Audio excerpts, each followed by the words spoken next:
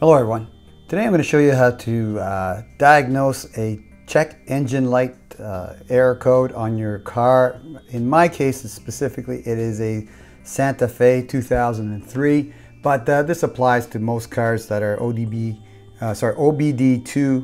compatible. So what I have here is the ELM327 mini OBD2 adapter, and this is the Bluetooth version. So because it's Bluetooth and for some reason it only supports the Android platform in tablets and portable devices, but it also has software for your PC and Linux, Windows, so on and so forth, even Mac.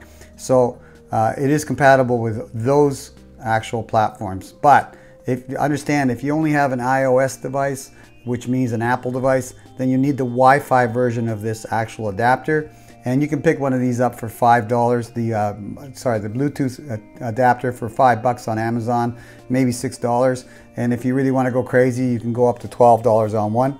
And also, if you want an OBD2 adapter that is Wi-Fi, because you only have Android devices, and you need a Wi-Fi one, it's around $12. So I'll post a link for this in the video description. But basically what I'm going to show you how to do is how to plug this into your car, how to configure it with an Android device. I'm using a tablet, and this is just a very cheap tablet I picked up for $50 somewhere. And basically it's an Android device. It's got Bluetooth on it, so it'll talk to this no problem. And I'm going to be using a program called Torque Lite, and it says OBD2 and car. And this is the program that interfaces with this device to read the codes, read the data coming from your car. It's pretty neat actually, and also allows you to clear the codes using the connection to this through this on Bluetooth. So that's pretty neat too. So again, I've got a code on mine. I know exactly what my code is because I have other scanners. I have a Scan Gauge 2 that's hooked up to my car, and I'll show you the actual symptom that I'm dealing with right now. Here you can see my speedometer needle jumping around. My check engine light is on, and the Scan Gauge, which is the digital display that you see, is showing 0 miles per hour. Now the Scan Gauge is connected to the OBD2 connector, so it should be showing me the correct speed. Obviously I have an issue with the speed sensor on my car, and that's what's causing the check engine light to be on at this moment, which is basically a speed sensor. And I know this because I've already run the test, but I'm going to show you how to find out what your code, what your check engine light actually means using this. And then again, it's for OBD2 compliant cars, so if your car isn't compliant, then you shouldn't buy it, but just make sure that it is. There's what the connector looks like, so if you have one of those on your car, more than likely it's an OBD2 compliant car. Now check into the video description down below to see what the actual ad for this device says it's compatible with. Now if you have an airbag error or some SRS issue, this will not fix it because that's not part of the OBD2 compliant protocol. So you need to get something better, something like this, to go and clear those codes. Now this is $150, so it's not cheap to go and clear those codes, but then again, taking it into a car guy or a mechanic to go check the codes and fix it is a very expensive proposition as well. My philosophy is if I can buy the tool and do it myself for the same price or cheaper, or maybe just a bit more than what the actual mechanic will do it for, I buy the tool and do it myself, because then I always have the tool forever and I get the satisfaction of knowing I fixed it. But back to this. For basic OBD2 protocol engine codes or check engine light issues, this will be fine with this. Now there's other free software available. I believe it's called Car Doctor as well, and you can get it on the Google Play Store for free. So let's just open it up. And again, your device, okay, welcome to Torque. Your device needs to be a, what do you call it? A Bluetooth device. It needs to have Bluetooth available on it for it to work. If it doesn't have Bluetooth, it won't work with this. But if it's got Wi-Fi and you buy a Wi-Fi adapter, ELM327 Wi-Fi adapter, then you can actually use that tablet as well. With iOS, it needs to be Wi-Fi. So we're into the actual app itself, and as you can see, it's not reading anything because we're not connected to anything and we haven't configured the talk yet. So that's the next thing I'm going to do. plug this into the car and show you how to make the tablet talk to the OBD2 adapter. On the Hyundai Santa Fe 2003, the OBD2 connector is actually behind the fuse box, or beside the fuse box. So you're gonna have to remove the fuse box panel, and as you can see right there, there's the actual panel itself. So all you need to do to take it off in this car is just to pull on the bottom of the fuse panel cover, like so, and off it comes. Now, your OBD2 connector could be anywhere. If it's not a Santa Fe or a different type of vehicle you're doing this on, it could be under the dash, it could be behind the glove box, under the glove box. It could be, I've seen some of them have them in the console. So if you can't find your OBD2 connector, don't fret too much. Just Google your car and OBD2 connector and you should be able to find it there. And let's zoom into this so you can see where the actual connector is going to go. There it is right there.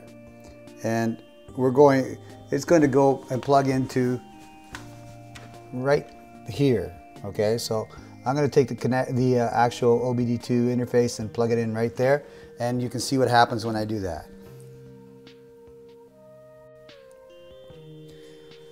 So let's plug the 327 in there, the ELM327 Mini, and see what happens. Now when you're plugging it in, you'll notice that there's 3 LEDs on the back, and you should see them cycle through. So let's plug it in, and there you saw the green, the yellow, and the red should always be on. So the red is the power, and the green and the yellow are the data transmit LEDs, and when it's sending and receiving data, those two will flash. So let me just plug it in again so you can see that. There we go. And nice thing about the 327 Mini is that it's a very low profile device. It doesn't take up a lot of space back here, so you can see that I can put the cover on and leave it plugged in. I have left it plugged in for a month, 2 months, no problem at all. Very, very slight battery drain on it, so it really hasn't had any issue on my battery at all because it doesn't really draw all that much power. Now, another thing, that if you want to leave it plugged in for vehicle diagnosis or telemetry or whatever, the problem that you may run into on your vehicle is that you don't have enough space to close the cover, or if you buy one of the ELM327s that has Wi-Fi on it, it's about 3 times longer, so it'll be sticking out. Now you can buy a connection cable that will plug into the actual port with a ribbon cable coming off of it, and then you can plug the actual ELM327 into the end of that cable. So it's basically an extension cable for the OBD2 port, and then you can mount it anywhere, and usually those cables are low profile, and then that'll allow you to put your Wi-Fi device anywhere you want, and you won't have the problem with that not being able to close the door anymore. I've got my car in the start position, so the ignition is in the start position. In other words, the key is where the car would normally be if the car was running. I don't have the car running, I just have it turned to the start position, basically on. So that way I know that the OBD2 connector or the connection is live. So opened up my my Android device here. I'm just going to go to settings, wherever your settings are, just go to the settings gear. And then we're going to go to Bluetooth. And the one thing here on Bluetooth, you want to make sure you're not connected to any other device, because if you're connected to some Bluetooth device, you may have issues with this. Basically, you want to be not connected to any device before you try and pair it to a device. So you want the OBD2 ELM327 to be the only device that you connect to. So here, I'm just going to click on search for devices. Make sure your Bluetooth is on. Back here. Okay, just turned it off there by mistake, but just make sure your Bluetooth is on. You're not connected to any devices. So at the bottom of these, you should have nothing saying connected. This thing says trying to connect, but it's not going to connect because I've got all those devices off. So I'm going to wait for that to finish. And as you can see, nothing says connected. So here we're ready to search for devices. So we're going to hit search for devices. And it's available devices, OBD2 and some U80 device. I don't care about that. I care about OBD2. So we're going to click on that. It says pairing. It's going to ask you for a pairing code. Default is either 0000 or 1234. I know in my case it's 1234, so I'm just going to type in 1234, done, and OK. And there it says, hey, I'm not sure whether it's connected or not, but it's there and it should be ready to go. Now, at this point, I'm just going to minimize this. I'm going to go to my Torque Lite app right here. And it gives you the welcome to Torque thing, so hit OK on that. And you should see up here where it's connecting to your actual OBD2. Now, here it says connected to ECU OK. That tells me that it's actually connected. Let's go look at the settings here. And that's this little gear again. Let's see what OBD adapter information says. Well, it's trying to sell you one, so I don't care about that. So back to your gear again. Now we're here for one thing only, and that's fault codes. So let's go to fault codes here. And you want to see what your log fault codes are. So we're going to search it right now, and I can tell you by looking at the OBD2 connector that it is actually, you know, the yellow and the green light are just flashing like crazy. So here we're going to go to show log faults, and it's requesting the fault codes. I know I have a fault, and I knew it was a P0500, and my check engine light is actually on right now. So I'm going to hit select fault code.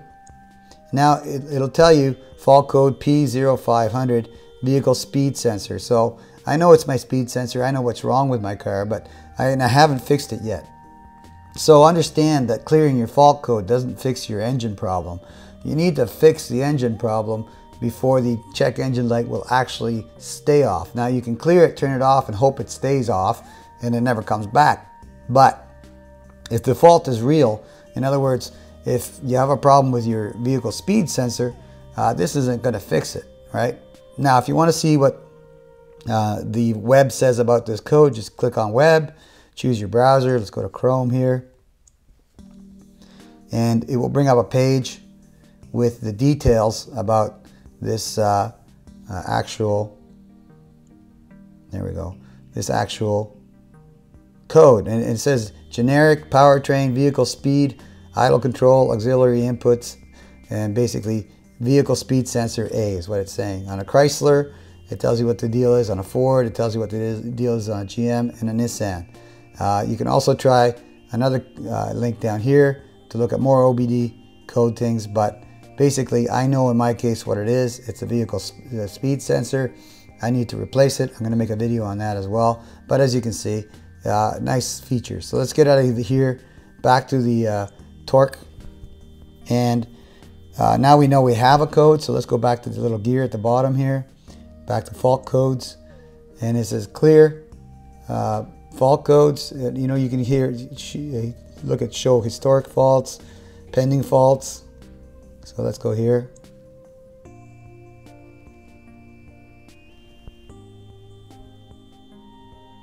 And there's a pending, same one.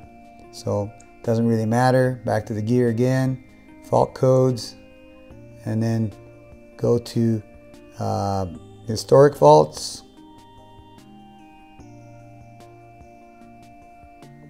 And I'm just showing you the features. It's up to you whether you go there. No historic faults in the ECU. So again, nice features. But what do we really want to do when we come in here? Well, we know we got a fault.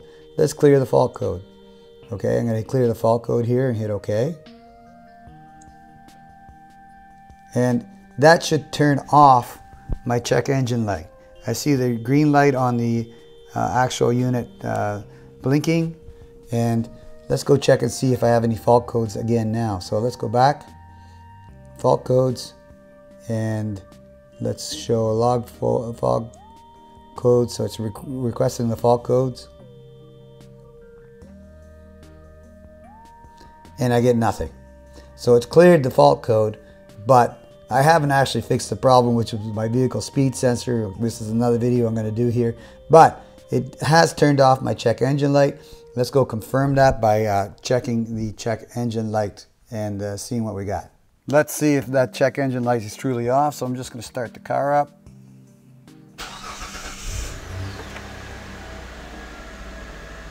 And yes, sir, that check engine light is off. And basically at this point, you know, the fault light is off, but I haven't actually fixed the problem that caused the fault, so I'm sure it'll come back, which is my speed sensor. But regardless, I've shown you how to connect the OBD2 connector, how to find your fault code, and how to clear it. And that was the whole purpose of this video. One more thing though, is that you know, this is a beautiful little device that also does something else. It does actually do telemetry from your engine. So if you can see right there, you can see my RPMs are 870, 863, and my coolant temperature is 136.4. So it's handy for a lot more things than just clearing your codes. You can actually make a display out of your tablet if you wish, and it shows you all your engine telemetry. Nice thing about it. So that's my video on how to clear a code using a cheap OBD2 connector, the ELM327 micro mini. That's it for my video. Thank you very much for watching. If you like this video and it helped you out in some way, do me a favor, click on the like button right down here. And you know, if you wish to subscribe to my channel, just click on this link up here. And that should subscribe you to the Richard Lloyd channel, or Richard Lloyd USA channel. Okay, again, thank you very much for your time and watching.